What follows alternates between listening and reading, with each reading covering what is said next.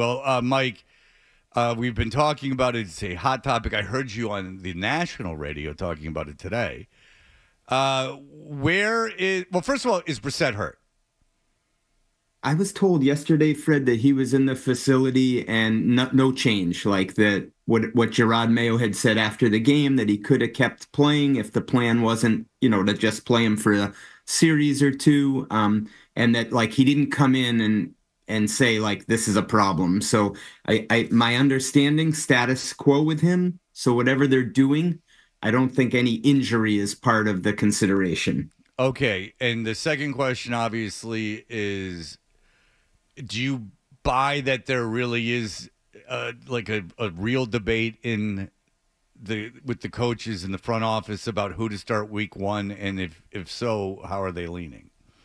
So I do buy it. I think they're leaning toward Jacoby Brissett.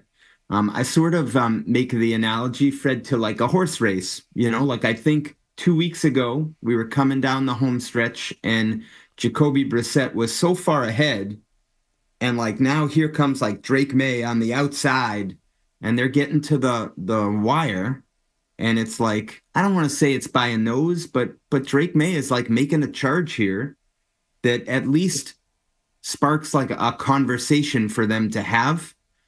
I just don't, to me, it was so much ground to make up coming down the home stretch that I guess I'd be surprised myself, my opinion, if they go to Drake May. But it's at least he's at least made it interesting here the last couple weeks. Who would you go with, Mike? I would go with Jacoby, Dan. I think, part of this is I was looking at it. So when when you watch the games the last 2 weeks, it is clear that it's Drake. But then you listen to like Bill Belichick yesterday, and I heard you guys talking about this on the prior segment when he's talking to Pat McAfee, Bill Belichick, and he says like, focus more on the practices than the games. And I thought that was like a really good point by a great coach, obviously Belichick, because what are we looking at in the games? We're watching them against second string, third string players. There's no scheming. And I think it's so, in the practices to me, Drake's probably been a little bit better there too, but it maybe hasn't been as extreme as what we've seen in the games where Jacoby's hardly played. Jacoby's played 27 snaps in the preseason games. Drake's played 66. So in that sense, if you're just looking at the games, Dan, it's almost like an unfair fight. And then I look at it and say, if KJ Osborne, put up two hands, catch a really good pass from Brissett, are we even having, you know what I mean? And the receiver ran the wrong route in the second game, right? That was exactly the reason we were given for the interception. So yeah, I think Fred said it best too, right? Is that if you look at all the factors, especially opening in Cincinnati and where Alex Van Pelt comes from and where Brissett's been with him, it's kind of a no-brainer in my mind anyway that you go with Brissett, and yes, the future continues to shine brighter and brighter for Drake Maye. And two things can be true, guys. Like I heard the clip coming in the segment here from Beetle where he said it's clear that Drake Maye is the best quarterback, like the best, like he has the best upside and the best tools, and we've seen them like the most potential. But I think that was true on day one. That's why they drafted him. And it's what Alex Van Pelt, the offensive coordinator, had said is just like, you want to make sure he has the answers to get himself out of trouble. And that's what Jacoby has from being in the system. And I think the safe play, and I'm probably more of a conservative person by nature, would be to just start with Jacoby, first few games, see what it looks like, and then you can have the discussion after that. Another story surrounding this team, Mike, is the way that Gerard Mayo is handling this with the media. What is your impression of this? Because he flat out said Drake was the better quarterback yesterday, but now it appears he's not going to start him. So, John, I think it's just such an extreme from what we had prior. I think he's just telling you honestly what he feels and what the coaches see. Like lately or at this current point, like Drake has played better than Jacoby, but that's not the only factor in making a decision on who's going to be the starter. Like to me, and I might be in the minority here, John, like it's a little jarring only because we haven't heard like such honesty and open thought on what they're really thinking. I think if you know Gerard, that's just like it's who he is. It's also, I think there's a part of him that he wants fans that are invested in the team to know what they're thinking. Does that make sense, John? Or is Yeah, it? no. What you're saying makes sense. That's one point of view. The other is, it just seems to me, listening to him, and you're there, you physically see him a lot more than I do, and anyone else does. It just seems like he's kind of feeling his way along. It doesn't. I don't know how to phrase this correctly. It's going to come out wrong. It doesn't seem like there's a lot of conviction at times, if you understand what I'm saying. He might be saying that to the media, but trust me, he's just watching him and observing him for the last several months. He's got a lot of conviction, I think. I think he has a game plan. He knows what he's doing and what he wants to do. I just think he's trying to be as honest with the media as he can possibly be. And I think, John, and I don't want to put words in your mouth, I think what you're saying is it feels like there's a mixed message. Is that fair? Yeah, it's fair. Yes. Okay. And I think I can understand why people would think that if you're just taking the words at face value. I think, like, you got to understand who it is. Or I don't want to say you have to understand, but I think it's understanding who's saying it. Like, this is who Gerard Mayo is. It's sort of always been the way he is. And I think, and this is especially extreme for me after listening to Bill Belichick for 24 years, the difference between what we had heard all those years to now is so extreme that it almost amplifies it, John. And I don't think it is a mixed message. I think it's just who Gerard is personally. That's my view of it. How much of the decision is ultimately Gerard Mayo's, in your opinion? So I mean, honestly, Fred, I think the buck stops with Gerard. So it's his decision, but I think he's leaning heavily on Alex Van Pelt, the offensive coordinator, to advise him on the decision. But ultimately, Gerard's going to be accountable for the decision. He is the head coach. And does that make sense? I mean, I think he's also relying on them. They had a plan, Fred, right? No, I understand. They're relying on that, but I just think, bottom line, let he'll me make the ask decision. what I want to ask, because I have a specific thing, Daniel. All right, I'll just shut up over here. Okay? Because Alex Van Pelt. Jesus, you are something.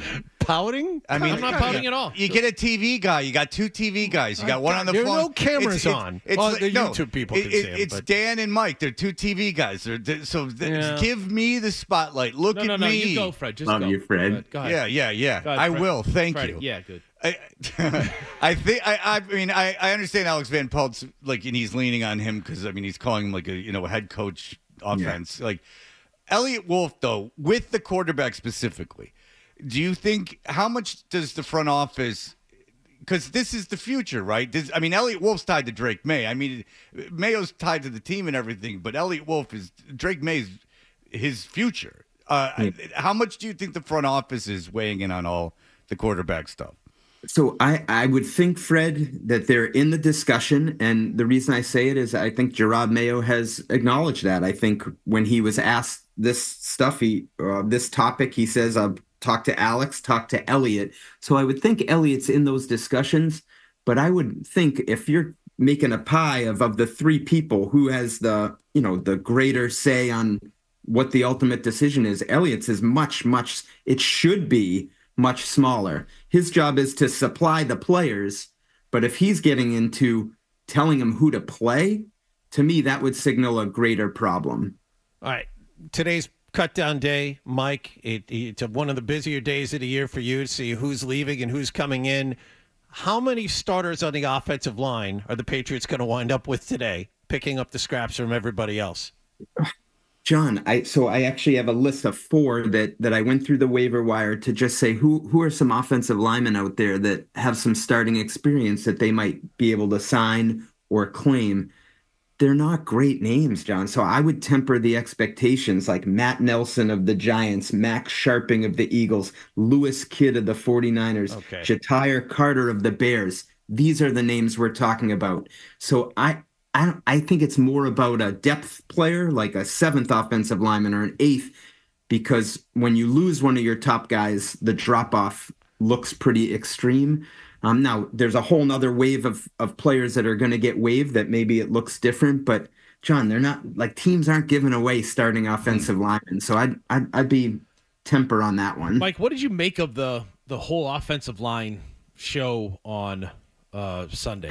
You know, it was bizarre. I was watching with my binoculars, and after the second one, I think by Owenu, or the first by Owenu, after the second, by the line, Mayo went over to the offensive line and was basically showing them exactly what they needed to do, and they came out and did it again, and then they did it again, and then in the post presser, Owenu was kind of defiant, saying, we were okay, other than the fact that they kept calling that illegal formation. And then Mayo was saying how disappointed he was in his offensive line that they couldn't get that simple thing right. I found it was just bizarre the way it unfolded Sunday night. Yeah, right after the game, Dan, I think I used the word embarrassing. You're on national TV and you can't line up. I just thought it was a bad look for the team. Bad look for the players, bad look for the coaches. And then watch the game over again. And I would say in the first quarter, other than the terrible play where Brissett got crunched, I thought the offensive line just in that first quarter, before they started having the alignment issues, was not as bad, right? So I wouldn't be as emotional as I was right after the game when I was reacting to that. I also think there's another thing in play here, and not to take him off the hook because it was embarrassing. National TV game, referee who throws a lot of flags, trying to make a point, not just to the Patriots, but to the rest of the league, which everyone's watching because it's the only game. I could almost see the league, calling up the referee, Sean Hockley, saying, "Hey, great job. We needed you to get the point across to the rest of the league." And, the Patriots sort of, now, they allowed themselves to get caught in that situation. Got to fix it. But I think there was something there was that dynamic in play too there, Dan. Can I ask one last question, Fred? Proceed. You sure? Oh, boy. All right, Mike, just quickly. I don't know how you feel, but I think that the emergence and continued emergence of maybe your best receiver is Jalen Polk is another positive sign for Patriots fans as we get set to start this journey. Yeah, yesterday Mayo was asked about who has caught his eye, and he actually mentioned Polk. And the thing about him, Dan, and we've talked about it, you've been at every practice, not the fastest, not the biggest, but just a good player, right? And I think ultimately he'll probably elevate into that top 3 spot at receiver, which right now they're going with KJ Osborne, Tyquan Thornton, and Pop Douglas. But it feels like he's really coming fast. Thanks, Fred. And that's and what you want as a fan. I mean, this season, you hit on Polk. You hear about Maye's development. These are all positives. I mean, this is a team that's not going to win a lot of games, but there is hope if they hit on these drafts. All right, Mike Reiss, thank you for indulging Dan Roach and keeping the pact that you television people keep between each other and giving him preferential treatment. Thank you, Mike Reiss. Everyone watch him on ESPN. Thanks for the time. Awesome, guys. Have a great rest of the show. If you like that clip, and how could you not? Check out more videos from Toucher and Hardy here. Point slightly up and to the left. For more Patriots analysis and opinion, hit this playlist. Point slightly down and to the left. And for the latest from the Sports Hub, download at 985thesportshub.com.